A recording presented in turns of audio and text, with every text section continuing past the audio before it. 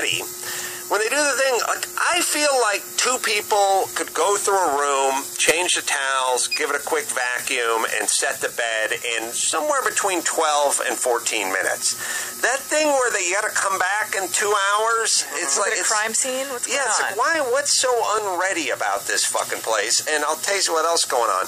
Hotels are getting hip.